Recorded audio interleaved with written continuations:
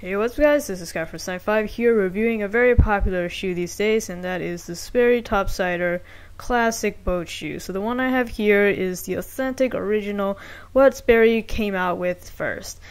I've seen a lot of videos on YouTube, just maybe people excited about getting their first pair or just talking briefly why they like it, why they hate it, but I've never seen any video reviewing these actually in great depth. So here you go. I do have very small feet, so these are technically the children's sizing, so there might be a slight variation with the adult size, but the one I do have here is Sahara, and the color is pretty universal across a lot of shoes, just for reference.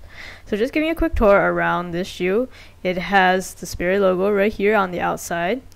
With the classic boat shoe look, it has the laces wrapped around the heel, and that is also made out of leather. That is going through 4 metal eyelets, which is very typical of a boat shoe. These do, however, tend to get untied, so I would recommend double lacing these. Holding together this nubuck leather boat shoe is a mock toe stitching, and you can see it gives that very clean, classy boat shoe look to it. Then on the bottom is this very grippy sole with a zigzag siphoning pattern for good grip on both wet and dry surfaces.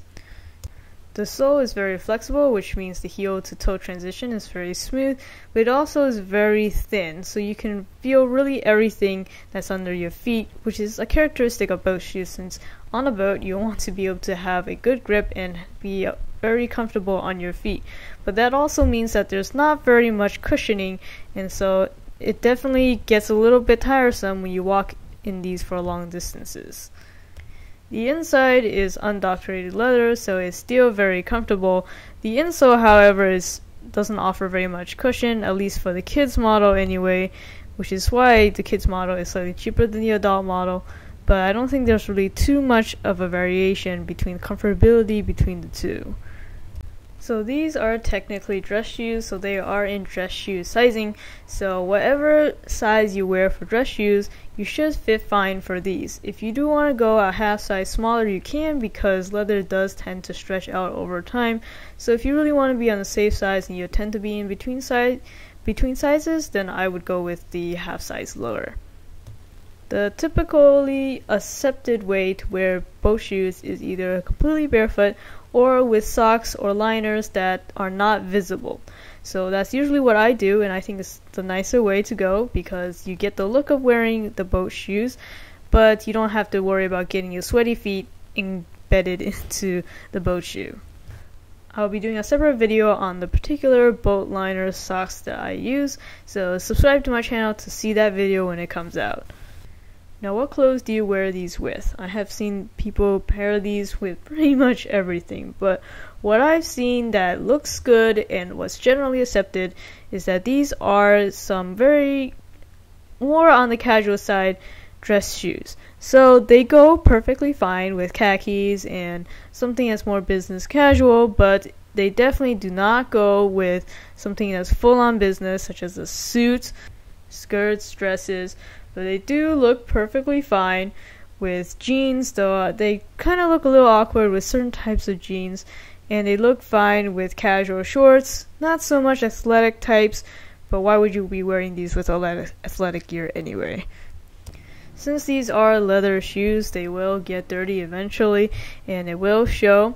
As you can see, I've got a little bit here on the toe. But there are definitely a lot of products that you can use to clean them. Maybe I'll make a separate video for that if you guys are interested. But for now, I think that generally dirt, especially with this Sahara color, doesn't make it look terrible. So I'm kind of holding off on doing a full clean on this so far. Okay, so my final thoughts and verdict on this Sperry Topsider authentic original boat shoe in the Sahara color. There is definitely a reason why people really like these. From what I've heard, is what they say is this the most comfortable shoe they ever wear. It looks good, it's stylish, etc. For me, I'm coming from somebody who likes to wear tennis shoes a lot because they're comfortable, they're versatile, and I can wear them all day long. And so switching from that to here, and I speak in comparison for comfortability, I would still say obviously sneakers are way more comfortable. They offer cushion that this thing does not. What I do really like about these is that they're very flexible. Like I said, the heel to toe transition is really smooth, and it wraps around your feet if you get it in the proper size, and the sole is very grippy, which I really appreciate. But again, if you're walking in these a lot, I wouldn't say they're that comfortable, but I guess they are more on the comfortable side when it comes to dress shoes. And then I can't really comment on style, that is a personal preference. But for most people, when they're considering buying shoes, and especially if you're watching this review in the first place, is the price. So for a kid's size, it is about $60. Adults, I believe it may be $20 to $40 more. But I managed to pick these up for under $30, which is why I bothered picking these up so late in the first place. So if you can get them at a great value, then sure, go ahead and pick these up. If not, then you have to weigh in the pros and cons to it. And also, they do have different versions of their boat shoes. They have plenty of other ones that have a little bit more cushion in the sole, so you can feel free to browse through their selection before deciding. But this one is the typical classic shoe that most people would associate with a Sperry topsider. So that will conclude this review video. I hope you found it helpful. As usual, please give it a like if you did. Subscribe to my channel, Sky195, for more videos like this. Thanks for watching.